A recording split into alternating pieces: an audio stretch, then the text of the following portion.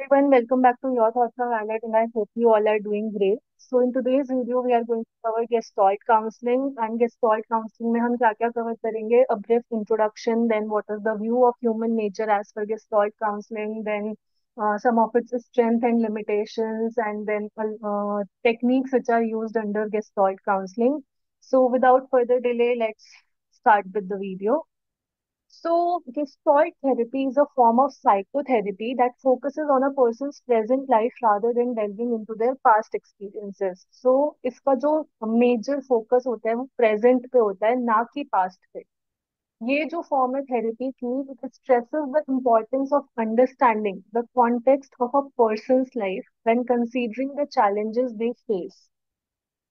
जब एक इंसान कोई चैलेंज फेस करता है उस टाइम पे उस वो पर्सन किस कॉन्टेक्स्ट से आ रहा है, किस कल्चरल बैकग्राउंड से या फिर कैसे एनवायरमेंट से, दैट मैटर्स एंड ये थेरेपी वो फोकस करती है.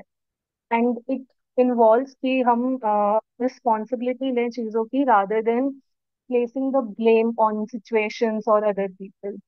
Distort, by definition, it refers to form or shape of something, and it also suggests the whole is greater than the sum of its parts. So you have to remember this line कि इसका मतलब होता है the whole is greater than the sum of its parts. So like if there are three, four parts, so what they are saying when we like उन parts को अगर हम मिला दें तो जो उनका whole होगा, जो वो complete चीज है, that is greater than the sum of its parts. So that is Gestalt. You have to remember this line by heart. Whenever you are considering Gestalt therapy, you have to remember this thing that it follows this principle that the whole is greater than the sum of its parts. And it also gives attention to how we place meaning and make sense of our world and our experiences. मतलब basically हमारा perception क्या है चीजों को लेके, life को लेके. Then gestalt therapy किसने डेवलप करी थी? फ्रिट्ज पर्ल्स ने, with the help of his wife at the time, जिनका नाम था Laura pearls, and introduced in 1940s as an alternative to more traditional psychoanalysis. ठीक है, तो मेजर डेवलपर्स कौन थे? फ्रिट्स pearls and Laura pearls. Along with others such as Paul Goodman, they worked together to develop a style of therapy that was humanistic in nature. So we have learned about humanism and existentialism in detail in previous video. I'll give the link in the description below so you can and watch that video. In other words, the approach focused on the person and the uniqueness of their experience. ठीक है, तो मतलब इंसान पे भी focus करना है और उन्होंने जो चीजें एक्सपीरियंस की हैं वो कैसे यूनिक थी उस पर भी फोकस करना है. Moving on, what are the goals of gestalt therapy? So the aim is not to change the client, but rather assist them to develop their own self-awareness and how are feeling now. This allows them to rectify issues affecting his or her life. ठीक है, तो इसका M ये नहीं है कि clients बदल जाएं, बट इट हेल्प्स क्लाइंट्स कि वो सेल्फ अवेयर हो जाएं और उनको पता चल जाए कि वो किस टाइम पे कैसा फील करते हैं, कौन सी चीज उन्हें कैसा फील कराती है, जिससे कि वो खुद रेक्टिफाई कर पाए अपने प्रॉब्लम्स को. Therapists should work to create an I-thou relationship with clients in which both the therapist and clients are present in the here and now rather than focusing on the past or future. ठीक है, I uh, I here signifies that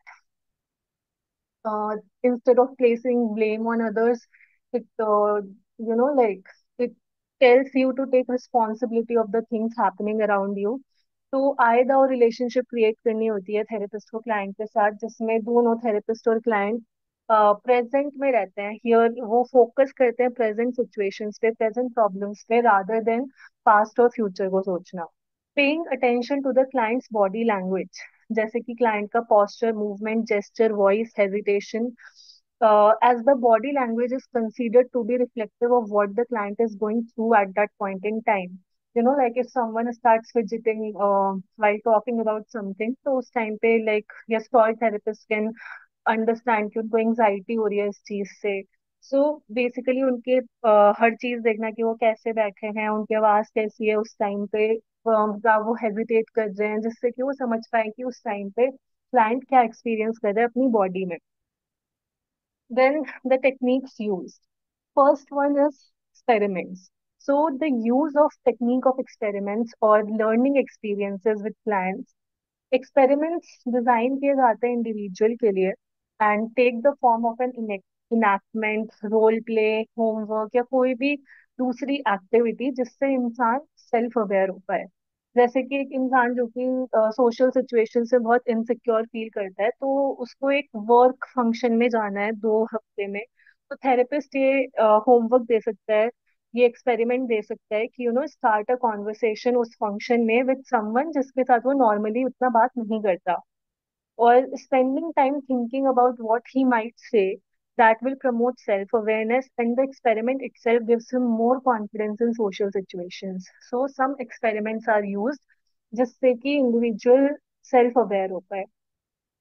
कुछ experiments we will study कि कैसे experiments use किए जाते हैं gestalt therapy में in further slides. So moving on to empty chair. This is very important. Empty chair is the most important technique which is used.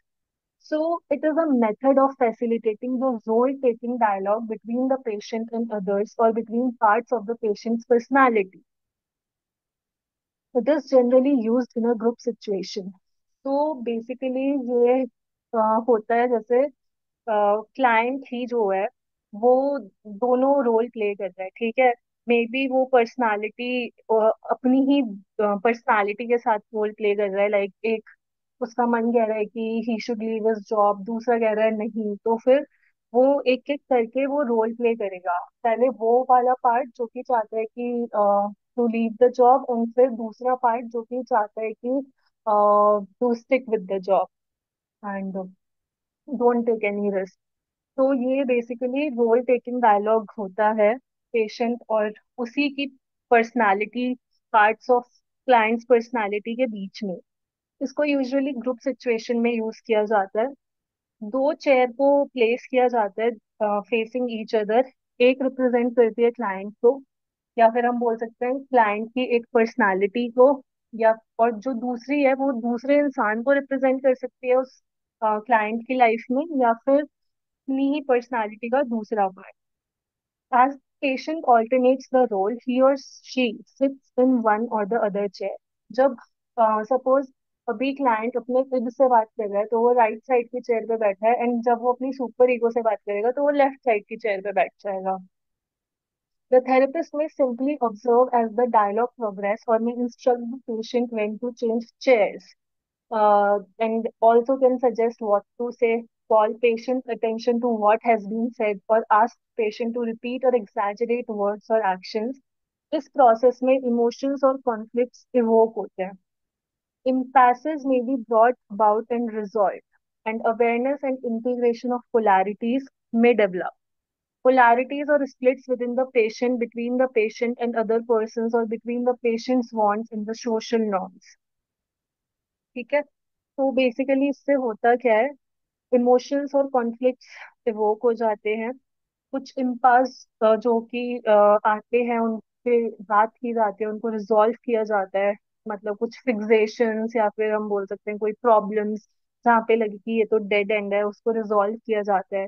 Then awareness and integration of polarities में develop, मतलब अपने ही बीच में, like end क्या चाहता है, ego क्या चाहता है, या फिर अपने साथ और दूसरों के साथ उसमें कैसे अवेयरनेस और इंटीग्रेशन लानी है उस रिलेशनशिप में. That also happens with the use of this technique. So this is empty chair technique. Moving on to role play. So another example of role playing might be what is referred to as top dog and underdog. इसको हम top dog underdog technique भी बोलते हैं.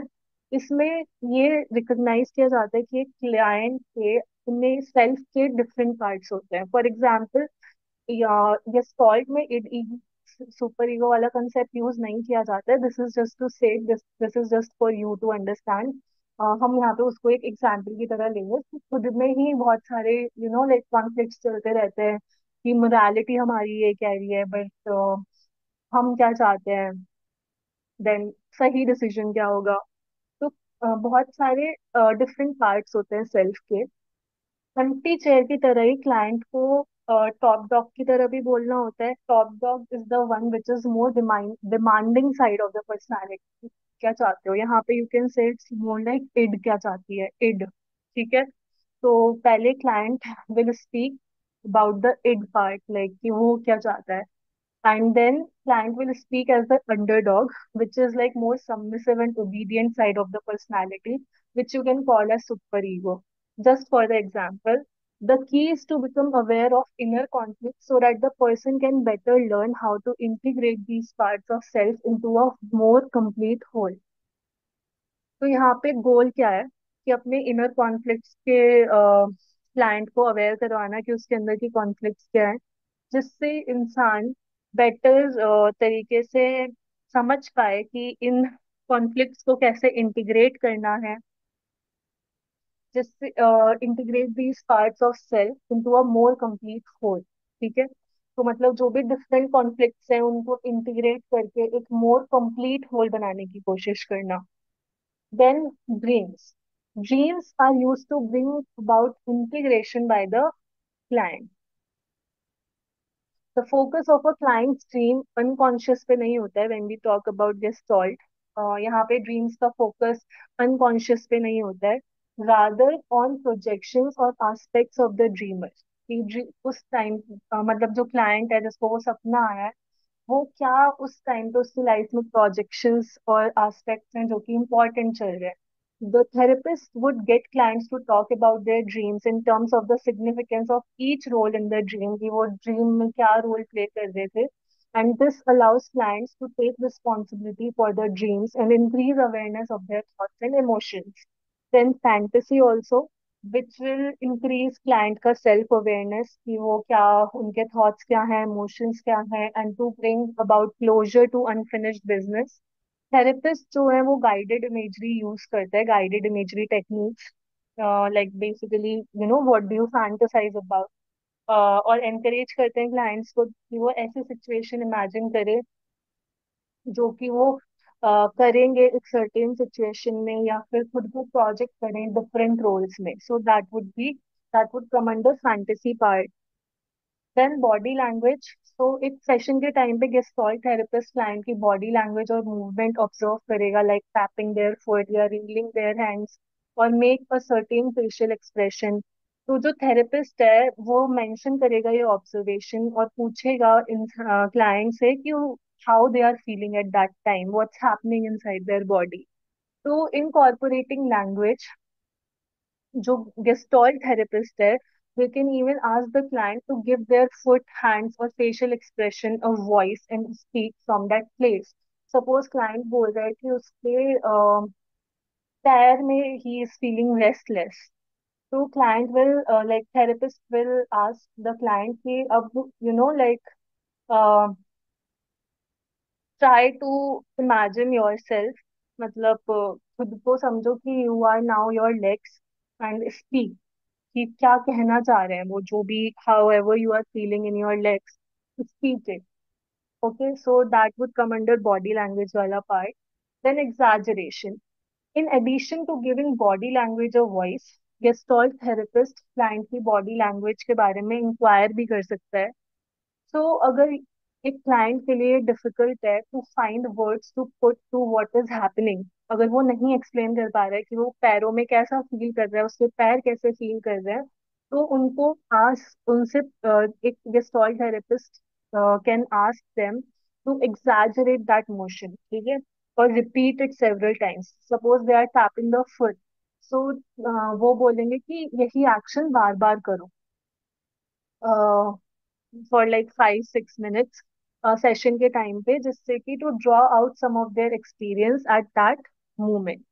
जो client और जो therapist है, they get a chance here to process emotions and how the person might have learn to disconnect there emotional experiences with their physical experiences, which is if you know like उस time पे जब आप अपना feet tap कर रहे हो exaggerate कर रहे हो आपके थेरेपिस्ट के कहने पे, यू आर नॉट, जिस थॉट को लेके एंजाइटी हो रही थी वो थॉट फिर वहां पे नहीं होगा, जो फोकस होगा वो फुट टैपिंग पे चला जाएगा, एंड उस तरीके से you will learn how to disconnect your emotional experience with your physical one. Moving on to locating emotions. So during a session ये बहुत कॉमन होता है लोगों के लिए कि वो इमोशन की बात करें. Talking about emotion is very different then experiencing an emotion. तो जैसे क्लाइंट इमोशन के बारे में बात करता है तो थेरेपिस्ट पूछ सकता है कि उनको ये इमोशन बॉडी में कहाँ फील होता है. Like if the client is saying that he or she is feeling sad, the therapist can ask him or her that, where do you feel the sadness in the body? Get example of how a person might describe how they are experiencing emotion in their body include some might say anxiety जब उनको होती है that a pit in my stomach or my chest feels tight. Being able to bring the emotional experience to awareness in the body helps the client to stay present and process their emotions more effectively. ठीक है. तो sadness, what do you mean by sadness, कहाँ पे feel हो रही है? तो you might say कि my chest feels tight right now, my chest feels heavy. तो चेस्ट में फील हो रही है, so then you are aware कि कहाँ पे फील हो रही है. Then you will process your emotions more effectively by using certain techniques. Then words and language. Attention to language and tone is important in Gestalt therapy. As clients learn to accept responsibility, they learn to use language that reflects a sense of personal ownership rather than focusing on others. जैसे कि instead of saying कि उसने ये नहीं किया इसलिए मुझे इतना गुस्सा आया, client will be encouraged to say कि मुझे गुस्सा आया जब वो ये नहीं करता है बिकॉज मुझे उससे इनसिग्निफिकेंट फील होता है, मुझे वो नहीं पसंद. तो बेसिकली आई स्टेटमेंट्स प्रेफर किए जाते हैं गेस्टॉल्ट थेरेपी में, उनको ही इम्पोर्टेंट समझा जाता है because in gestalt therapy, we don't focus on blame, we focus on taking responsibility of the things happening around. Then confusion. So drawing attention, the client is hesitant to talk about something unpleasant. उस time पे like you notice कि whenever uh, you talk about a person who is no more in client's life, तो वो client जो है वो topic divert कर देता है. तो इस टाइम पे जो थेरेपिस्ट है वो क्लाइंट को बताएगा कि I have observe this thing. तो hesitation can be shown through avoidance, just like I told. Then blanking out, like therapist ने कुछ पूछा and the client was blank, कुछ दिमाग में ही नहीं आया, they just went silent. Then verbalism, then fantasy, it can be shown through many things. तो इस hesitation की तरफ attention draw करके you can create self awareness client के लिए and tell client to work through the issue. Then there is confrontation, which means to challenge or frustrate the client. ठीक है, तो जो client है उसको challenge किया जाता है sensitivity और empathy के साथ on the part of the therapist so that they can face the issues which are important to them. It is an invaluable tool for bringing clients into clear awareness of their realities when used appropriately. But confrontation is not a technique which can be used with all the clients. Okay, so confrontation बहुत ही सोच समझ के use करना चाहिए because here you are directly challenging the client to face some issues which are important to them. Uh, so yes, like confusion में तो you are telling कि they are hesitant to do something. Confrontation में you are directly telling कि life में ये problem है because of this thing happened in your life and you are not ready to work on it. Not like in that way, you can rephrase it in a much more subtle way. That this problem is arising because there is this unresolved issue in your life and I think we should talk about this in detail. So confrontation happens like that. So moving on to creative arts, there are additional activities such as painting, sculpting, and drawing, which can be used to help people gain awareness, stay present, and learn how to process the moment. It is generally noted in this style that any technique that can be offered to the client other than traditional sitting still and talking can be helpful in allowing them to become more aware of themselves, their experiences, and their process of healing. Moving on to the strengths. What are some of the strengths of Gestalt therapy? तो empirical research बहुत हो रखी है and it supports उस जो भी techniques use की जाती हैं Gestalt therapy में. So basically you have empirical research to back up to prove that it works. then it is equal or greater than other therapies in treating various disorders, like it is very good for anxiety and depression. Then it show beneficial impact with personality disorders, and the effects of therapy are stable. Like it is like prolonged. It is for a good period of time.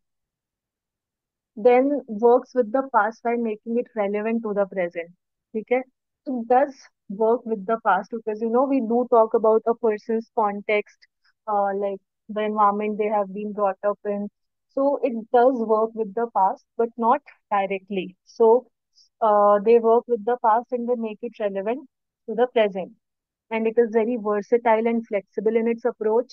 It has many techniques and it can be applied to different therapeutic issues. Moving on to the limitations, effectiveness of the confronting and theatrical techniques are limited and has not been well established. So like confrontation में मैंने पहले ही बोला था, it is बहुत सोच समझ के use करना चाहिए, and theatrical techniques is more like role play वगैरह, तो some clients will be hesitant to do that, and उनका रिसर्च भी ज्यादा नहीं हुई है उस पर. इट्स नॉट वेल एस्टेब्लिश्ड कि उनका कितना ज्यादा रोल है in improving, like it basically ineffectiveness, and it is considered to be a self-centered approach जो कि सिर्फ individual development से concerned है. Then potential danger for therapists to abuse the power they have with client, because यहाँ पे जो therapist है उसके पास काफी ज्यादा power है, because they are guiding the empty chair technique, also role play technique, and most of the techniques basically. Then it also lacks a theoretical base. It deals only with present, here and now. It does not deal with diagnosis and testing. So these are some of the limitations. So that was about Gestalt therapy. I hope it is clear to you all. If you have any doubts regarding any concept in Gestalt therapy, please do ask in the comment section. And if you like this video, please do subscribe to my channel and also give thumbs up to this video. Your appreciation matters a lot to me. So yes, thank you so much for watching the video.